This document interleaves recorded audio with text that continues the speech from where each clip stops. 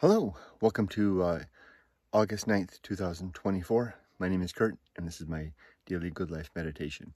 It's an exercise that I do each and every day, a little bit after waking up, to remember my life objectives and principles, those which are outlined in my book, Going Alone. All right, let's get started. Rudy, keep an eye out on things. So, walk along the little course that I like to, it's a loop.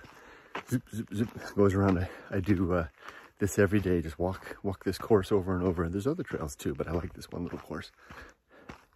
All right, let's begin with an assessment of last night and yesterday. How did I sleep? You know, that's interesting. I haven't talked about that much at all since I came here. Sleeping really good, without issue. Oh, wow. I didn't really realize that until now, how that has changed. In the past, in the last couple of years, I've had a real difficult time with sleep, particularly waking up before the alarm, several hours before the alarm, and being tossing and turning, not able to get a good night's rest. That seems to have passed completely. I go to bed pretty much at the same time every night, around 9 o'clock, and I wake up at 4 a.m. Sure, the alarm wakes me up, but get up without any issue. And and it's just a dark passage between putting my head on the pillow and waking up. That's a huge change. Much better than the panic attacks that I was experiencing several years back, when I was really in the thick of it.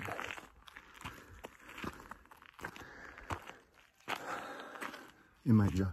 It's so funny how that is. It's changed a lot. In the thick of it before, sun is coming up over there. In the thick of it before, I was in my work and there was no escape. There was no chance of getting away and getting out. Trapped with by virtue of my responsibilities to my family. Now, those responsibilities are largely past, all in the course of a couple of years.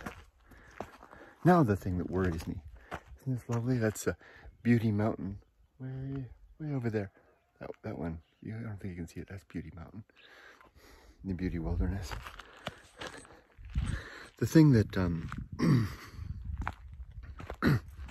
haunts me now, it's a funny thing. Think about this. I just realized something.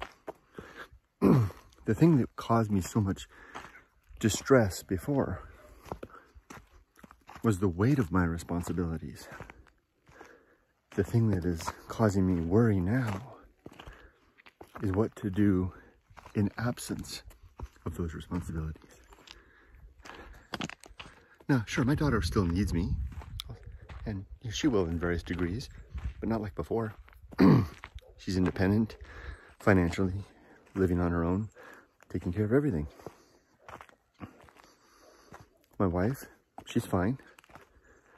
And whoops, big spider web. Oh, I already broke it. Sorry, Mr. Spider or Ms. Spider. So the weight of responsibilities is gone. Work, they don't need me. I mean, it seems like I'm repeating myself with all these videos, but there are various perspectives on the same situation, right? I mean, this is the big thing that's happening in my life right now. So it's no wonder that I keep talking about it and bringing it up in various angles, but really revealed an interesting thing today about the fact that just two things, one about the sleeping, and two, about the fact that my concern in life, the heavy part of life, has switched from the weight of responsibility to what to do when that weight has been lifted. I'm really glad we had this talk. So,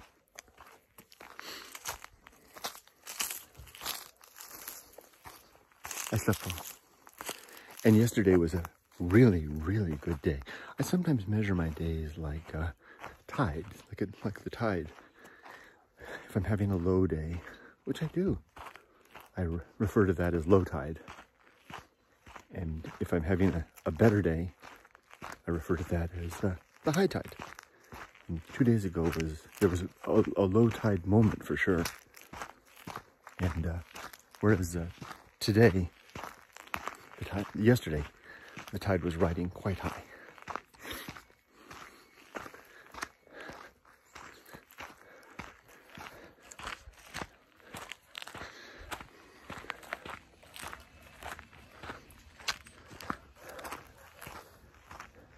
Goes the owner of the house. They live over there on the other side of the property. And they have like the property's so big, there's like little dirt roads that go around. So they're driving past.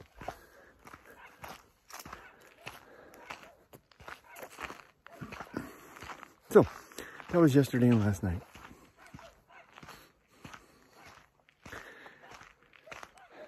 Let's talk about the creed just a little bit.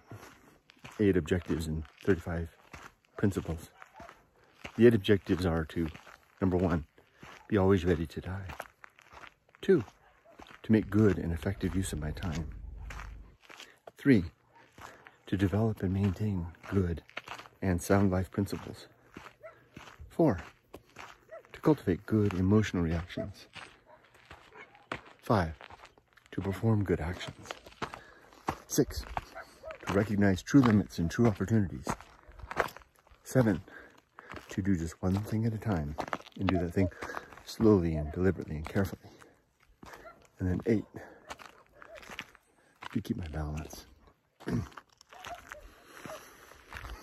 It's interesting how saying those things aloud like that, without even needing to necessarily think about them, distills it out into kind of a singular objective. And I can feel it through the day as I wander, as I do the various things. It's become a result of the habit of reminding myself of that every day. The 35 principles, I'm gonna, as I've been doing, skip those for now because I can't remember them all. I need some sort of a cheat sheet.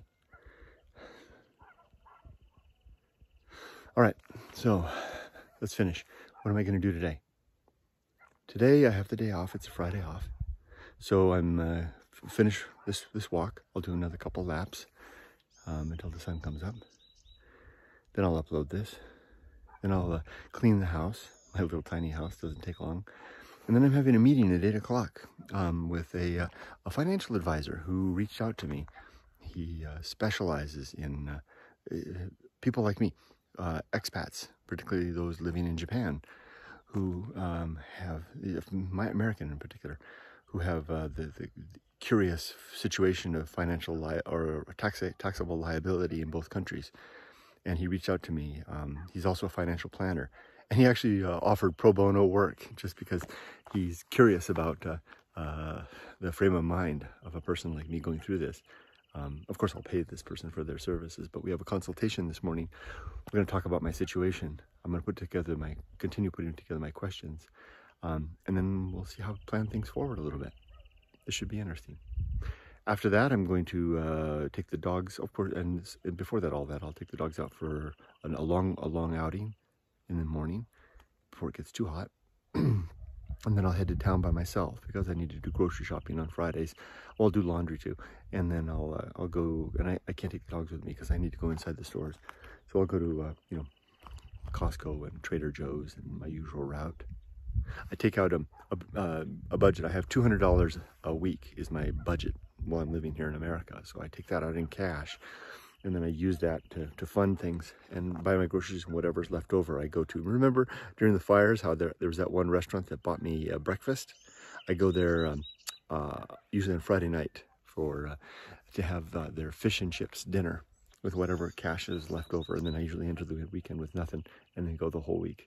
It's a good system. It works really well. I'll also continue working with Yumiko. We're doing a couple of things like narrowing in on the date that Ollie and I will fly to Japan. She's taking care of my I've already done all the paperwork for my visa registration, my visa application for Japan. She's doing her part on her side. And I must say I'm settling in. I'm becoming at home here.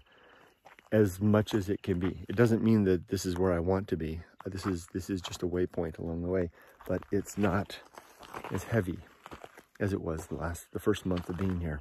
It was a very disconnected and confusing period. Glad I got through that. Okay, with that, I think I'm done. I wish you all the best. Be safe, but not too safe. Take care.